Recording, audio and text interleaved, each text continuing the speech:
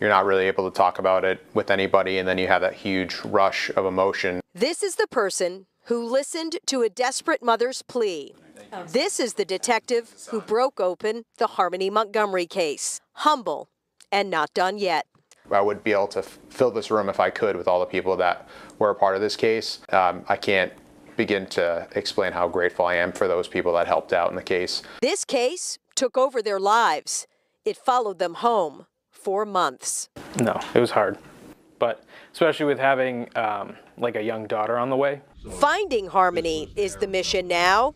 It's not about them, they say. It's about returning her to her family and to her mother, and people like Michelle Rafferty, cared and loved for this little girl. This chief on another mission too, to increase focus on the Division for Children, Youth and Families.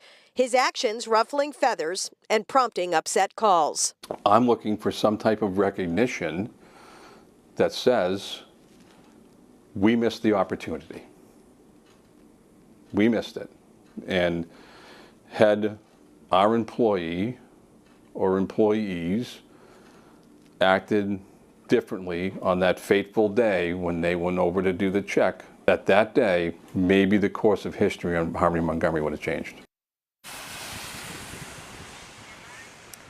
The chief says there is a long-standing good relationship between his department and DCYF, and he does not want to compromise that. But he says positive change can't happen without transparent accountability, similar to what's demanded of his officers and his department. We're live in Manchester this evening. Amy Cavino, WMUR News 9. There is still an active tip line for any information that could help investigators find Harmony Montgomery's body. That number, 603-932-8997. You can call any time of day or night.